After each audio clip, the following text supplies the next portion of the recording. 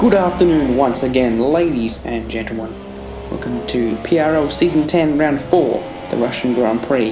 In qualifying, we've already set a banker. It's pretty slow though. I was actually capable of mid-33s, even low 33s, but the delta is well up, and we crossed the line to improve, getting to the 33s, but it's not a great one.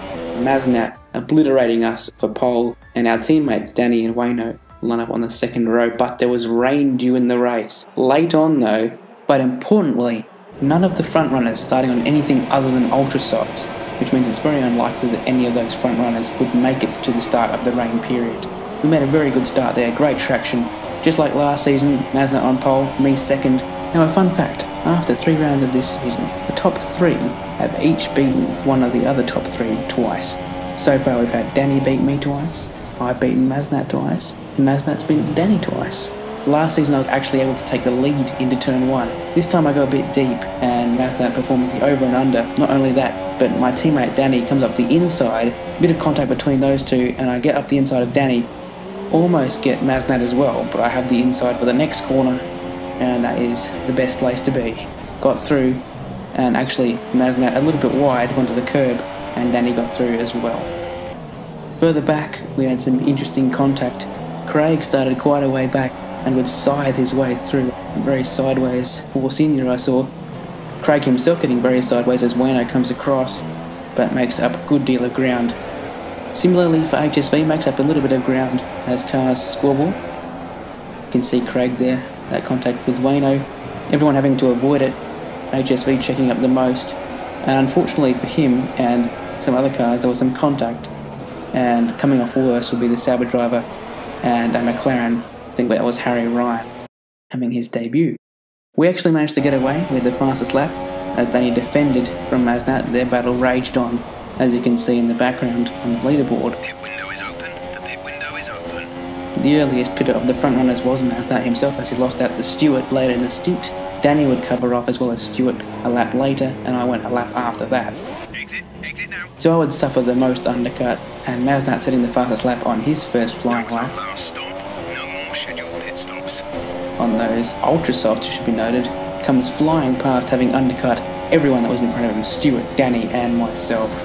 So potentially a mistake strategy-wise for me, but I think he made a definite mistake going on to ultra softs, given when I thought the rain would be coming down. Nevertheless, I had to make sure of it, so I set off after him. I bumped up into Rich on that back straight on my out lap. He set a fastest lap, but I still caught up in that last sector. So I knew this was the time I had to push, stay within DRS and catch up. In fact, you can see I've caught up quite a lot on this next lap on purple myself. Very surprising, given the margin that Maz had for pole position in qualifying, but now on ultra softs can't get away from me when I'm on super softs. I'm not sure what happened to him here, race pace wise though, not as strong, certainly as he was in qualifying.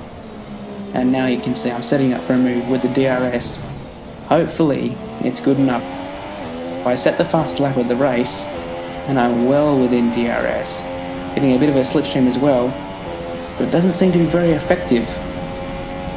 Yeah, very much not effective at all, nowhere near him into turn 1. However, the pressure has forced him a little bit wide, much like I did at lap 1, and this has given me the inside with a long left-hander.